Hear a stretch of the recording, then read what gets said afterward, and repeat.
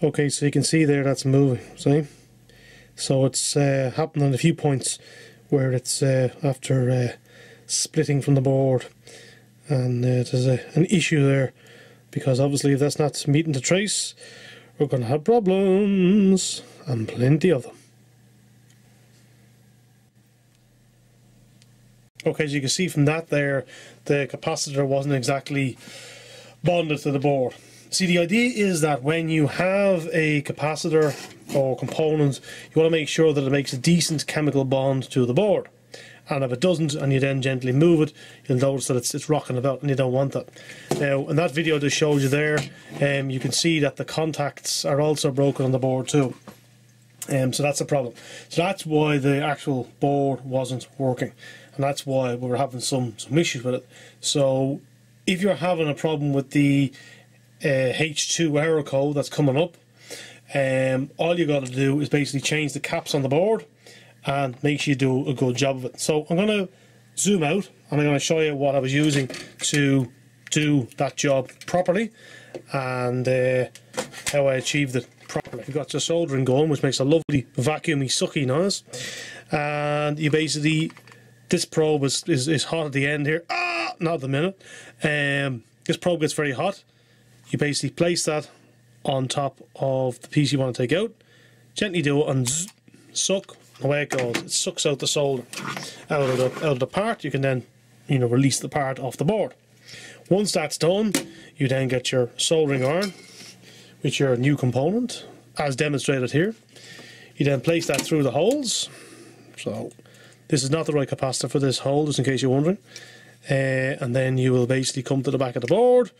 You will get your soldering iron and boop, tip, heat the legs up, tip your solder wire to the other side of the leg, and boom, Bob's your uncle. Also make sure you get a bit of flux on there. I'll show you the flux now. So I used a lead-free solder. So I'm going to get that for you now. I should have had it out already, but there you go. Lead-free solder, there it is, and flux paste. I actually was using flux, liquid flux, which I have here. I'll get that for you now. I used to use the flux paste, which I'll show you now in a second. I'll show you what I was using. So this is the new stuff. I was using this stuff, which is lead solder. So this is all lead solder. This is all lead solder. So basically, I've quit using this. I don't use it anymore. I may use it for something in the future if I have to. So I basically got rid of this and started using the lead-free stuff.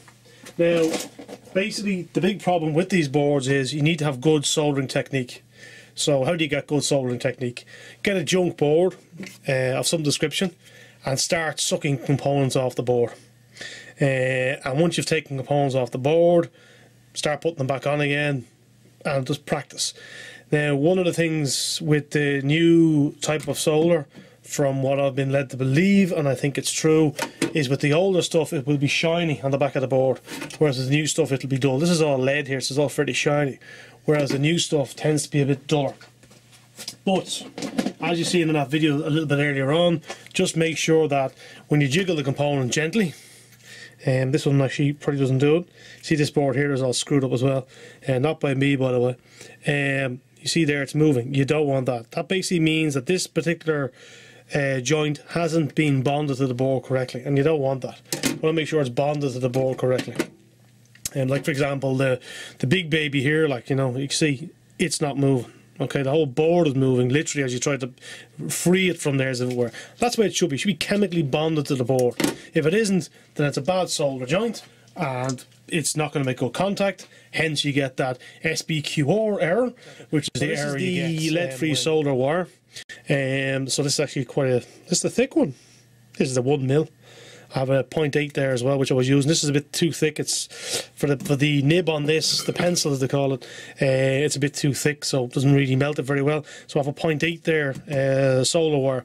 So you need to pick the right tip with the right soldering wire for the job that you're doing. So you pick the right thickness as if it were, you know. Again, there's people online better qualified to explain it to you than I will ever be. I'm a mere amateur when it comes to this. But, you know, this thick wire would be great for, you know, filling in the gap on, let's say, the big fella up here. So it'd be ideal if it actually need to feed in a fair bit of solder wire. Whereas for one of the smaller components down here, there's a good chance that it'd be too much and it'd end up, you know, linking this trace to this trace, and you don't want that, okay? So you don't want to be linking them together. So you go for the correct thickness for the job in hand, okay? So that's the thick one. Yeah, the thin one's off somewhere else, doesn't really matter. Again, with the capacitors, just make sure and check that apparently elite capacitors are crap, by the way. Doesn't really matter in this case. Either they were going to work or they weren't. So I was using a few of them in some of the boards that were a bit junky. Actually, on this board here, I actually used components which are 35 volts instead of, I think it's 20 volts in the original. I think it's 20 volts there. I'm just checking here. 16 volts is the original. So I have 36 volts there. That doesn't really matter, but the microfarad must be 2200, just as the original were. So see that there? 35 volt, 220. Okay, so in other words, whatever capacitor was in the machine originally, you must replace with the same capacitor. So 400 volts, 100 UF. That could be 500 volts, but it still has to be 100 UF. You can't change that value, but you can upgrade this value. You can't downgrade it, you can upgrade it a bit. But again, if you start upgrading, you'll find that the capacitors get bigger and bigger and bigger as they get bigger, because obviously they have to have more, you know, ability to store that power somewhere. So, right, yeah, I just wanted to explain one more little thing about the actual laser drives and the lasers contained within them. So, yeah, let's just have another quick discussion about this laser drive. We'll make it a second video. So, this video is just about the H2 problem. So, what's the answer? The answer is good equipment, okay? Good soldering station and good soldering iron. Apologies for that beep. One of the things as well is that you don't necessarily have to go for the Weller. That's not necessarily something you have to go for. Go for a cheaper brand if your budget allows, or go for this one if your budget allows, I should say. I did actually contact an English guy in relation to a cheaper brand before I purchased this one. This actually replaces an old TCP1, I think it's called, from this company. And I had to get rid of it because I just couldn't get the tips anymore. So that's why I went for this fella. But that's also the reason why I went for this fella, is because you can get the tips for it. So, you know, to get the tips for this, you know, to change one, I should say, just unscrew that, take the tip out, get your new tip, put it in, put the top on, gently screw it back down, boom, ready to go again. So you can actually do that while it's still hot, because you could actually unscrew that, you know, that could drop off, you know, put the new one in and away you go. So it's nice and easy. So in other words, you can get the tips for this. I couldn't get the tips for the cheap one. Now the guy was importing them into England, and I basically said, look, I see your soldering iron on there, I like it, it's 60 euros worth, but I want to know if I can get tips for it, because the very thing that's going to wear out or break or corrode are these tips. And he said, no, I don't sell the tips. So straight away I went, right, I'm not going on that silliness, you know, because I have one from Lidl here, soldering iron, which actually I haven't used because I can't get tips from. Same thing. So like, where do you get tips for the Lidl machine? I'm assuming if you know the answer, put the old link down below and I'll happily promote it for you. But I can't. So I went for this machine because you can get the tips, and that's the most important part of it. It's great having the digital readout, obviously, and it's great having the ability to set the temperature on the machine.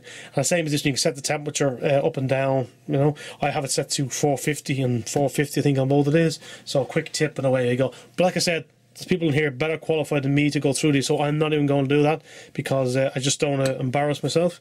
I'm happy to not show you, as if it were. But there you are. So, right, okay, if you don't want to buy one of these, you can buy desoldering wick, by the way, which is a little bit more laborious, and you can use up an awful lot of wick taking off some of these bigger components. So just watch out for that. But like with these fellas here, they're fairly robust. The traces are fairly robust. So I've even heated a leg, gently jiggled, heat, and then pulled them out, you know. And never really much damage is going to happen to these because they're so big. It's only the smaller little fellas where you really got to suck out all that solder. If you yank it, you are going to break those traces, and that is a guarantee. Anyway, that's the answer to the H2 problem. Thank you for watching this video. Please like and subscribe. Leave your comments below. If you didn't like it, thumbs down. If you do like it, thumbs up, please. And yeah, I'd like to say thank you to everybody who subscribed to me so far and shown some confidence in these videos. And let's see if we get to 300 subscribers. Woohoo! Right, see you later. Good luck. Bye-bye.